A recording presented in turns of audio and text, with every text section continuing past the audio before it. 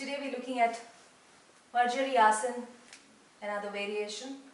This is the cat-cow pose. Come into the box position.